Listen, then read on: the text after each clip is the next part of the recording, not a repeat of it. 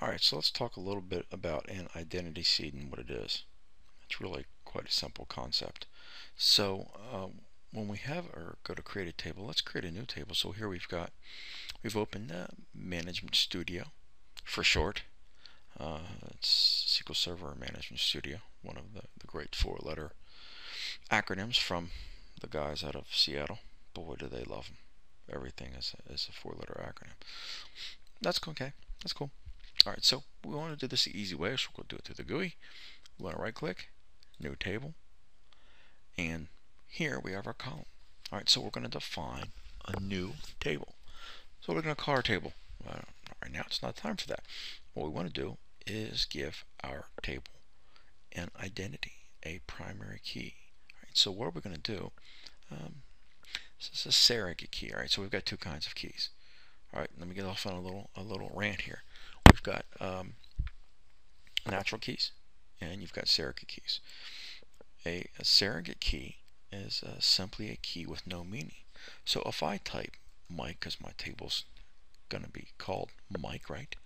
Mike ID, and I give it a data type of an integer. I say don't allow nulls, and I give my second, Mike first name, and varchar, no nulls. How about last name, and varchar, no nulls. So we've defined three columns here on our table. Mike ID has no relationship whatsoever to what we're going to put in this table. Alright, so this is called a surrogate key. Alright, what if I were to create, say your application was solely based on in the United States, a natural key? Well, a good natural key may be the Social Security number, right? Because your Social Security number is unique among individuals in the U.S. Right? I can tell you, I've honestly, I don't think I've ever seen a database that was composed entirely of natural keys. As a matter of fact, I don't think I've ever seen one that was composed even a little bit of natural keys. Most of them are these surrogate keys. So we've got this key, right? So let's define it. Let's go here. Let's say what's going to be the primary key. It's simple. We right click on it. We want to set the primary key, right? It will create a clustered index on it. We want to pull our properties up, right? Now again, when I tell you to, all this, we're doing all this through GUI, all right? Remember, all this, anything we do is back-ended using Transact, all right? So we can do all this with Transact. However, at first, it's really much easier just do it this way and then look at the code. So let's go down here to, let's pull up a little. Here we have identity specification, right? So is identity, yeah, over here where we're going to make it, we're going to say yes, right? What are our seeds? We can seed the value of our column.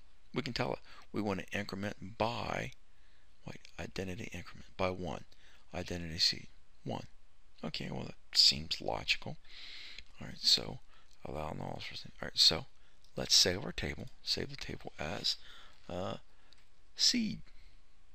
All right, so now let's save it, and let's refresh our tables. Whoop. And if we come down here, we can see seed. Let's do this the easy way. Let's edit the top 200 rows. And so let's go and put our first name as, let's see, Billy Gates. How about letter E? Okay, so when we did this, did you notice anything? Did you notice as we put these in, as I'm giving you, who else? How about the late Steve J? What's going on over here in our column here? What's going on? Right.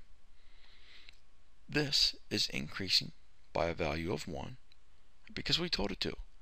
We've created our key here, and on our identity seed, it's being seeded, these values. All right, so let's close this, and let's go look at So let's right click on new query, and we want to select all.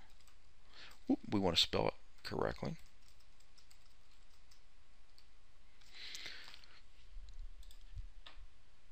And what do we get? What we just put in there, right? The easy way, everything through the GUI. And we have our identity seed, right? Our primary key, right? If we go to the seed table, you can see that we've also got a clustered index where are our indexes, right? Why is that? Because anytime we designate a column as the primary key, it puts a clustered index on it, right? That's by default. So we've got an identity seed. Now we know what an identity seed is. All right. If you're new to database design, if you're new to relational databases, every table should have a primary key on it. All right. Very rarely should there be an exception. All right. And when you're designing this, they should use these identity seeds. All right. And that is it for the very simplistic overview of what an identity seed is. Thanks for watching.